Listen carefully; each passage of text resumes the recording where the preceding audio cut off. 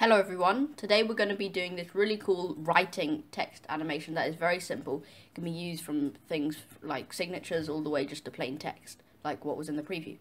So let's get right into it to learn how to do it.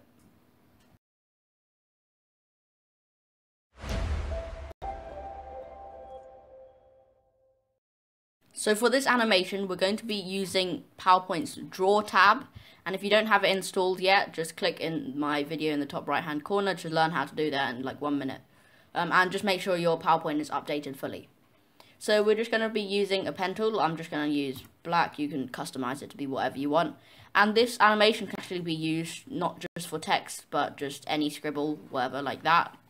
And then it's a bit like this ink replay tool, which I can show you. It just shows how I do the thing. It's really quick. But that's sort of how it's going to work.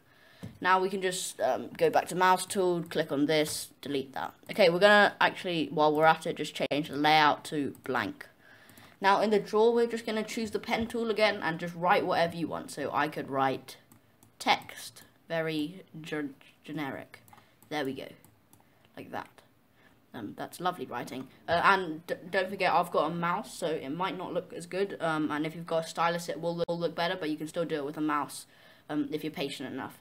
And I will show you in an upcoming video how to get it to look really nice, like proper text, but it still does this text animation very easily. So watch out for that.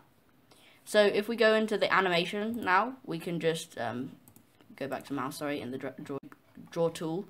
And then go to animations, click on the text, and then go replay. It's very easy.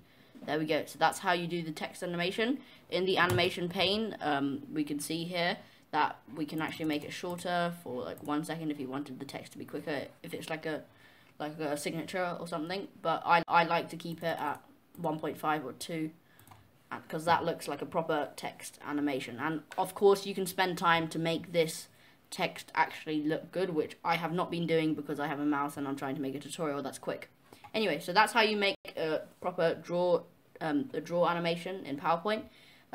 Just watch out for a video on how to do this sort of animation, which looks a lot better, but it just takes a bit more time. So watch out for that.